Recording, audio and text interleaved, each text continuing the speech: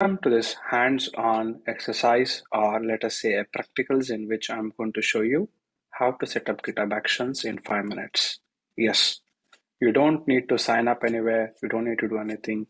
We will be able to set up GitHub Actions in 5 minutes. What is GitHub Actions? We already know about it. I have spoken about it in one of the past videos in my channel. So if you are not aware of it, kindly go and look at that video.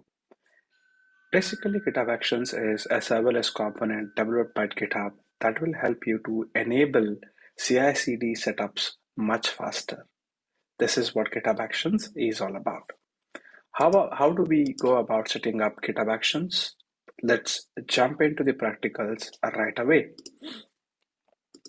Here in my screen, you can see I'm in my GitHub repository. So I'm going to click on New, where I'm going to create a new repository. I'm going to give it a name, GitHub Actions 2022 example. Okay. Then I'm going to add a README file, and that's pretty much it. That's it. Then I'm going to click on Create a repository. We have a new repository that is created now. You can already see GitHub Actions has been enabled. If you observe carefully, there in the fourth option here, you see GitHub Actions. GitHub Actions is already set. Now, what you have to do is write some files so that the CI/CD can be triggered automatically. How do we do that? Click on Actions, and then you can click on Configure a simple workflow. Here you can see there is a simple workflow. Now, what is the workflow definition and all of that? I don't think you should worry about it at this point of time. So it is basically telling what GitHub Actions should do. I will explain this, but not with this example, but with another example, which is also similar. Okay. So in this, I'm giving a name that is called as GitHub Actions demo.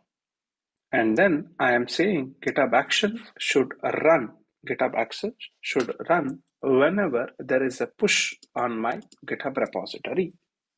Okay, this is the name. This is the action. That is, it is a trigger. It is the trigger in which GitHub Actions should start. After that, I have jobs, and one of the jobs is given the name Explore GitHub Actions. Then we have runs on. What is runs on? It runs on which operating system? It can run on Windows. It can run on Mac.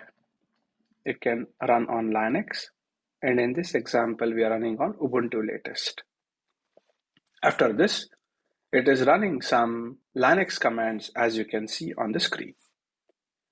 It is not doing much, but here in this video, I wanted to show you how easy it is to set up the GitHub Actions in your GitHub repository. Let me rename this to GitHub Actions. .yaml is the extension you should have. So you can click on Start Commit, write a commit, enable GitHub Actions, then click on Create a new file. Now this file is added to .github workflow folder, and if you go to Actions, you'll already see that there is something that has been triggered. If you click on this Enable GitHub Actions, you can see a particular job ran. Let us try to understand this job. So it is using a runner. Runner is basically like our Jenkins agent. It is cloning our repositories. It is checking out our master branch. Then it is running the Linux command that we had asked this actions to do, perform some actions. This is how easy it is to set up some GitHub Actions. What about setting up some other workflows? So you can go back to GitHub Actions, click on New Workflow, and there are thousands of workflows that are already built for you. Example, there is a Terraform workflow which you can configure. If you want to configure Maven, there is already Maven configure workflow. You can configure the build of your Java project, everything. It is so easy that you don't have to worry about the infrastructure part. Now remember, Because this is a public repo, GitHub Actions is enabled and it is free, but it is not completely free. In your organizations, you will have to purchase GitHub Actions or enable GitHub Actions specifically. Well, this is what I wanted to show you in this video, that within 5 minutes, how I was able to set up GitHub Actions practically and implement a simple CI on a commit to my repository or a push to my repository.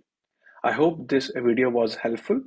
If you are interested to know more about GitHub Actions, understand more about GitHub Actions, or anything related to DevOps, you can always reach out to me.